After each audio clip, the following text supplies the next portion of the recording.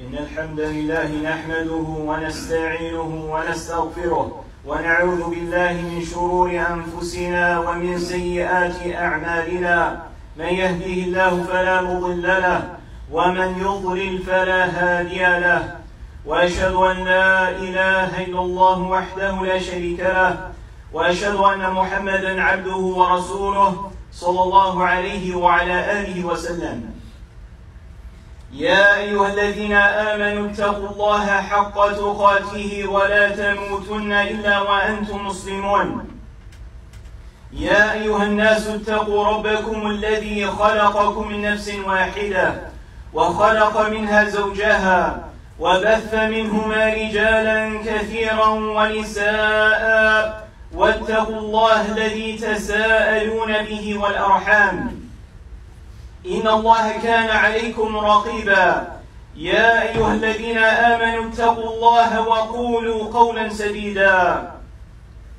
يصلح لكم أعمالكم ويغفر لكم ذنوبكم ومن يطع الله ورسوله فقد فاز فوزا عظيما أما بعد فإن أصدق الحديث كلام الله وخير الهدي هدي محمد صلى الله عليه وعلى آله وسلم وشر الأمور محدثاتها وكل محدثة بدعة وكل بدعة ضلالة وكل ضلالة في النار. Indeed, all praise and thanks belong to Allah subhanahu wa ta'ala. We praise Him, we seek His help, and we seek His forgiveness.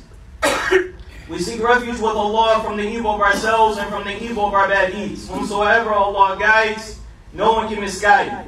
And whomsoever Allah misguides, then no one can guide. I bear witness that nothing has a right to be worshipped except for Allah subhanahu wa ta'ala. He is alone and He has no partners.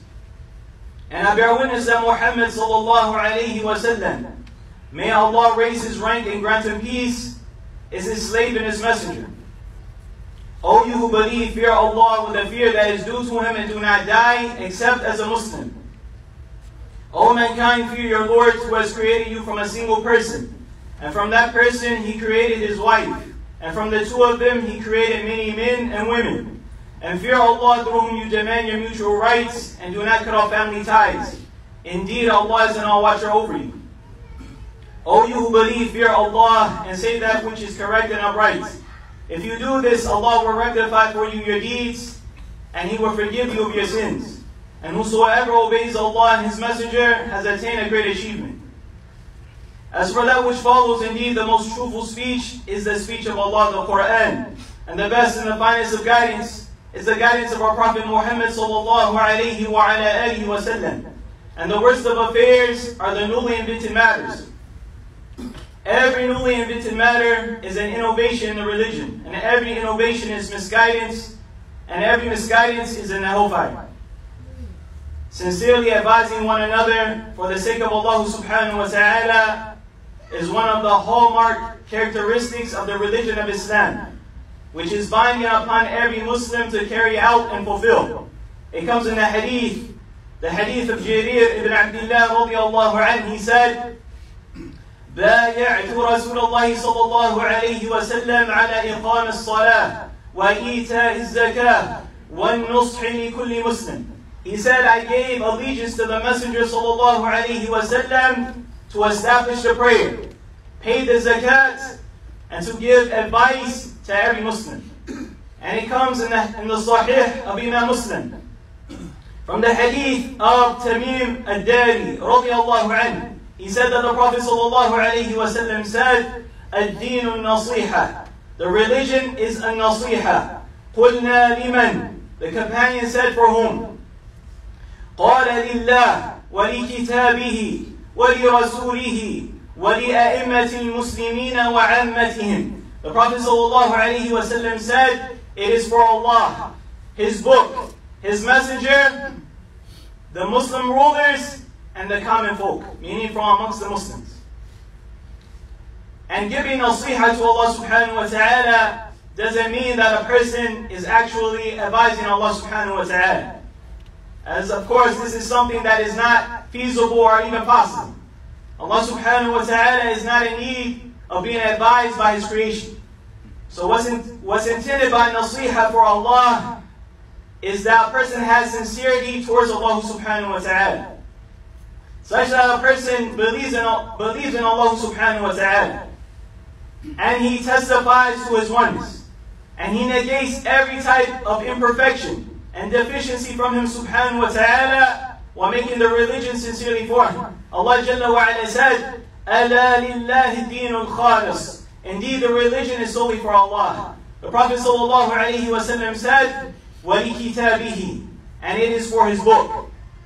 And the way that we show sincerity towards the book of Allah subhanahu wa ta'ala, first and foremost, is by believing and affirming that the book of Allah, the Quran, is the actual word of Allah subhanahu wa ta'ala, that was revealed to our Prophet Muhammad sallallahu alayhi wa sallam, and that is not created. Allah Jalla wa Ala said, وَإِنْ أَحَدٌ مِّنَ الْمُشْرِكِينَ اسْتَجَارَكَ فَأَجِرْهُ حَتَّى يَسْمَعَ كَلَامَ اللَّهِ. And if one of the polytheists seeks your protection, then give him protection so that he may hear the word of Allah, or the speech of Allah. Shaykh al-Sa'di alayhi rahmatullah, he said, commenting upon the tafsir of this verse, وَفِي هَذَا حُجَّةٌ صَرِيحَةٌ لِمَذْهَبِ أَهْلِ السُّنَّةِ وَالْجَمَاعَةِ الْقَائِلِينَ بأن القرآن كلام الله غير مخلوق. He said, alayhi rahmatullah, contained in this verse is a clear proof and evidence for the belief of Ahl Sunnati wal Jama'ah, who say that the Quran is the speech of Allah and that is not created. And to the end of his speech.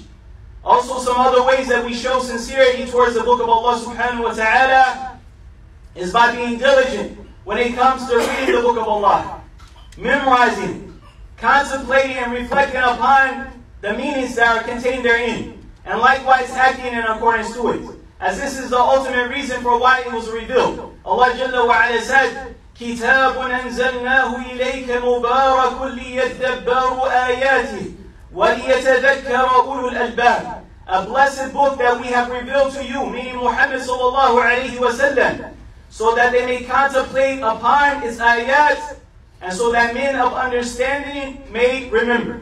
And the Prophet ﷺ said, showing us the superiority and the status of those who adhere to the book of Allah, Inna lillahi ahlina min al-nas. The Prophet ﷺ said, indeed Allah subhanahu wa ta'ala has His own people from amongst mankind.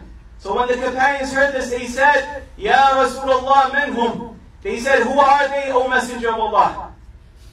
Who are these people who have the status such that they are attributed to Allah subhanahu wa ta'ala? So the Prophet sallallahu alayhi wa sallam said, Hum ahlul Quran, ahlullahi wa khasatuh. He said they are the people of the Quran, the people of Allah and His chosen ones.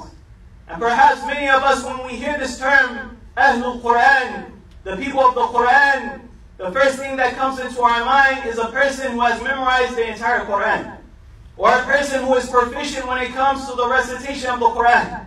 However, the scholars, they mention that it is not a condition for a person to memorize the entire Quran to be considered from Ahlul Quran. As long as the person is diligent when it comes to reading the Quran. A day doesn't go by except that he reads something from the Quran, and he memorizes something from the Quran, and he contemplates and reflects upon its meanings, and he acts in accordance to it, then this individual is considered as a person of the Quran, even if he did not memorize the Quran in its entirety. As for those who just read the Quran and they memorize the Quran, you could ask them any rule when it comes to ahkam al-tajweed and they could give you a response.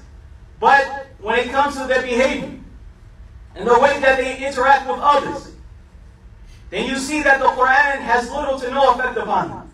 These type of individuals, when the Quran does not affect a person's life, it does not affect his character, and the way that he interacts with the creation, then the reality is that the Quran is going to be a proof and evidence against him on Yawm al-Qiyamah. As the Prophet ﷺ said, وَالْقُرْآنُ حُجَّةٌ لَكْ أَوْ عَلَيْكِ. He said the Quran is either a proof for you or against you. أَقُولُ مَا تَسْمَعُونَ وَالْحَمْدُ لِلَّهِ رَبِّ الْعَالَمِينَ.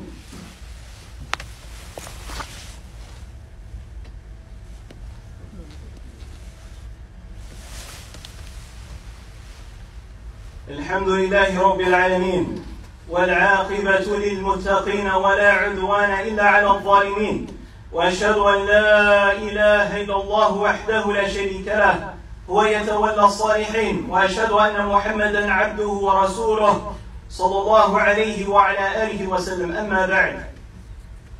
As for giving nasīhah to the Prophet sallallahu alaihi wasallam, then what's intended is that a person believes and affirms that Muhammad ibn Abdullah sallallahu alaihi wasallam is the final prophet and messenger who was sent by Allah subhanahu wa ta'ala to all of mankind and jinkind.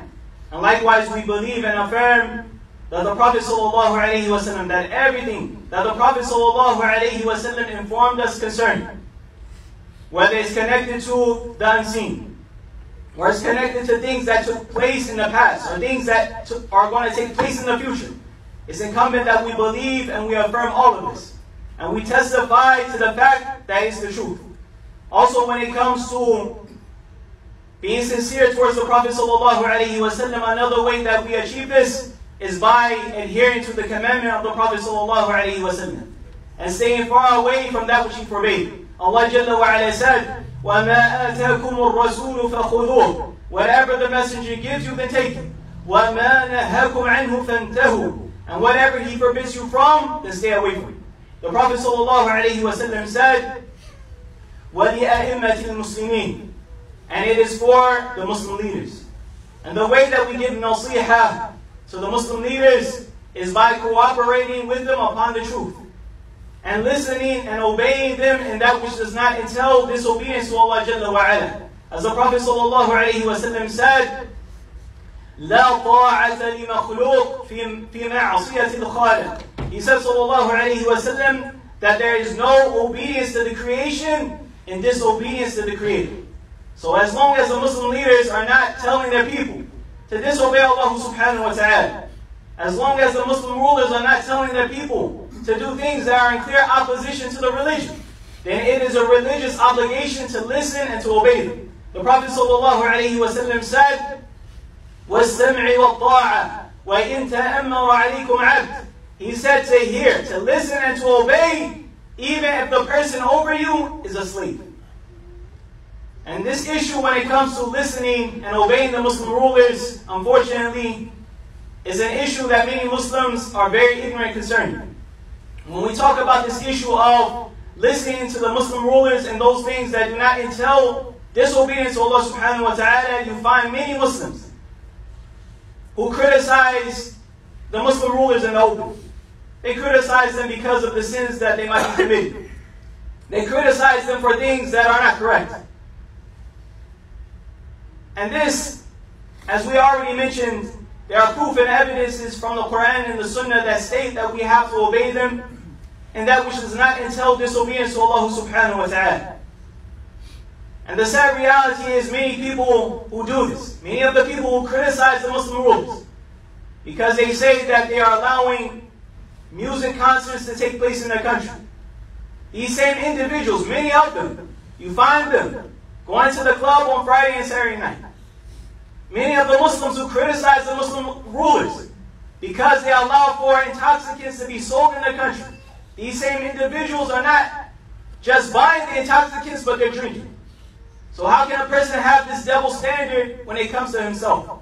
And as the saying goes, إِن كَانَ بَيْتُكَ مِنْ زُجَاجٍ فَلَا تَرْمِ النَّاسِ بِالْحِجَارَةِ. If your house is made out of glass, then you shouldn't be throwing rocks at others. So a person should not have this double standard when it comes to himself. And the Messenger alayhi salatu wasalam, and before we mention this is another issue that's very dangerous, that many Muslims fall into, and that is excommunicating Muslim leaders from the religion of Islam due to major sins. This is very dangerous. The Prophet sallallahu alayhi wasallam said, إِذَا قَالَ الرَّجُلُ لِأَخِيهِ يَا كَافِرٌ فَقَدْ بَاءَ بِهِ أَحَدُهُمَا. The Prophet sallallahu alayhi wasallam said that if a person says to his brother, "Oh, disbeliever," then surely one of them is such. And another word of the hadith, he says sallallahu alayhi wasallam, إِن كَانَ كَمَا قَالَ وَإِلَّا رَجَعَتْ عَلَيْهِ. Either it is as this person has said, or it goes back to him. So to excommunicate another Muslim from the religion of Islam, whether that person is a Muslim leader or just a common folk from amongst the Muslims, this is very dangerous. This is not the methodology of Ahl Sunnati wal Jama'ah. Rather, this is the methodology of the Khawarij. The methodology of Ahl Sunnah when it comes to dealing with the faults and the mistakes of the leaders is that they should be advised in private. No one should be advising the public to have uprisings and revolting against the Muslim leaders. This is going to lead to bloodshed. It's going to lead to chaos. Rather, it's incumbent upon us to supplicate and to make dua for the Muslim rulers, that Allah subhanahu wa ta'ala guides them and rectifies their affairs. Because I guarantee you, the vast majority of the people who criticize the Muslim rulers, if they were in the same situation, if they were in their shoes, I guarantee you, they wouldn't be able to do a better job. So we should make dua to Allah subhanahu wa ta'ala to guide them and to rectify them. And likewise, it's incumbent upon the Muslims to be patient with their harms and their oppression. And this is why the Prophet sallallahu alayhi wa sallam said, "Man kariha min amirihi shay'an falyasbir." He says sallallahu alayhi wa sallam that whoever hates something from his Muslim leader, then he should be patient. فَإِنَّهُ مَنْ خَرَجَ مِنَ السُّلْطَانِ شِبْرًا مَاتَ مِيتَةً جَاهِلِيَّةً. The Prophet ﷺ said, whoever goes against the Muslim authority, the distance of a handspan, then he dies like a person who died in Jahiliyyah. The Prophet ﷺ said, وَعَامَّتِهِمْ, and their common folk, meaning the common folk from amongst the Muslims.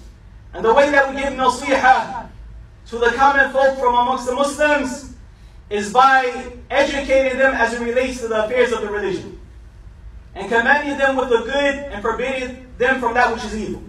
And likewise dealing with the Muslims and interacting with the Muslims in a manner that we would like to be dealt with and interacted with. And likewise desiring and wanting good for all of the Muslims wherever they may be. The Prophet ﷺ said, as it comes in the well-known hadith of Anas radiallahu anhu, لا يؤمن أحدكم حتى يحب لأخيه ما يحب لنفسه. That one of you will never truly believe until you love for your brother that which you love for yourself. Allahumma inna nas'aluka al-huda wal-tuqa wal-afafa wal-ghina. We ask Allah subhanahu wa ta'ala for guidance, piety, chastity, and contentment. ربنا آتنا في الدنيا حسنة وفي الآخرة حسنة وقنا عذاب النار. We ask our Lord for the good of this world and the good of the hereafter, and to save us from the punishment of the hellfire. اللهم أعز الإسلام والمسلمين وأذل الشرك والمشركين ودمر أعداءك أعداء الدين والحمد لله رب العالمين.